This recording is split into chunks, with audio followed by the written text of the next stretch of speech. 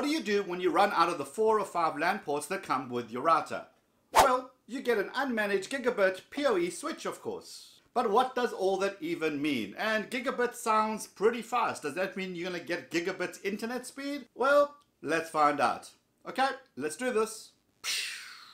Break it down now, phone, gadget, apps, it's the Techie guy, yeah. Hi guys, welcome back to the channel. If this is your first time here, my name is Liron Segev, where I talk about Wi-Fi and gadget and tech tips and phones and how to. If you're into that kind of stuff, hit that subscribe button below and let's get on to today's show.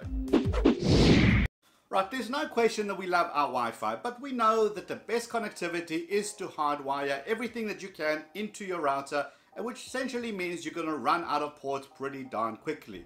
But when you run out of ports, well then switches is your next purchase that you need to get. Now, I've been trying these two units. This is the 5-port 78-watt switch, and this is the 8-port 128-watt switch that Aumox sent me, and they're pretty darn awesome. Alright, let's look at this a little bit closer. Top one has got the 5-port, bottom one has got the 8-port. You can see the top one has got these 4 ports over here. This is where you plug your 4 devices into this. The 5th port, this is the uplink port. This is what you're going to plug your LAN cable into, and from here into your router. Now, the bottom one doesn't have a dedicated uplink port. Any of those 8 ports can be used as the uplink, enabling the other 7 to be used. As far as the design is concerned, you can see it's got this lovely airflow that goes through this device, keeping it nice and cool. On the back, the only thing that it's got is the ability to plug it into power. There isn't even an on-off switch because it just literally plug and play. What I like about these switches is the way that this is actually built to last. Very, very good for home usage. Link will be in the description below if you want to get more information. So let's break it all down. What does an unmanaged PoE gigabit switch actually mean? So you get a managed and an unmanaged switch. A managed switch essentially means that it's able to manage the finite details of your network via software. This is a whole level of geekiness that frankly most of us are never gonna need.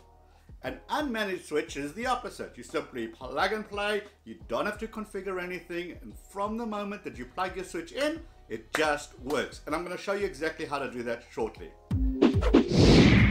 Right, next up we have something called PoE. PoE stands for Power over Ethernet. So when you connect devices like VoIP phones and security cameras and access points, you know that they need power in order to work. You plug it into your wall outlet, you then run the Ethernet cable from the security camera back into your switch, and basically that's how you get data from the camera. If your camera is PoE enabled, essentially you don't have to find a power outlet in the wall anymore because it's going to get its power from the same Ethernet cable that runs from your PoE switch to your PoE security camera, which means you got much more freedom as to where to place it. Now these switches are gigabit switches. This means that they can move data around the network at 10, 100 or 1000 megabits per second. This is what you need to handle all that amazing data that's circling around your network. Now, will gigabit switch gives you faster internet? Well, no. You see, whilst the data from your computer or PlayStation or Xbox will flow nice and fast at 1000 megabits per second around your network, it goes from your switch to your router to your modem, and then your modem out to your ISP, and that's when the bottleneck happens. If you're paying for 10 megabits per second, you're not going to get a gigabit internet speed. Where gigabit does an excellent job is in reducing congestion on your busy network. When you notice the biggest difference is when you're transferring large files between your computers to your backup device, your NAS device, and especially when you're streaming 4K videos from your local media server. Well, a gigabit switch makes all the difference. Now to set it up, all you have to do is plug a LAN cable from the 1 port or the uplink port back into your router, and that's pretty much it. I really wish all tech could be as simple as literally this plug and play. So I want to know from you, how many devices have you got hardwired with a LAN cable on your network? Do you have a switch at the moment? Let me know in the comments. I bet we're going to see some crazy numbers down there. And if you want more Wi-Fi tips and tricks and networking, check out these videos down here.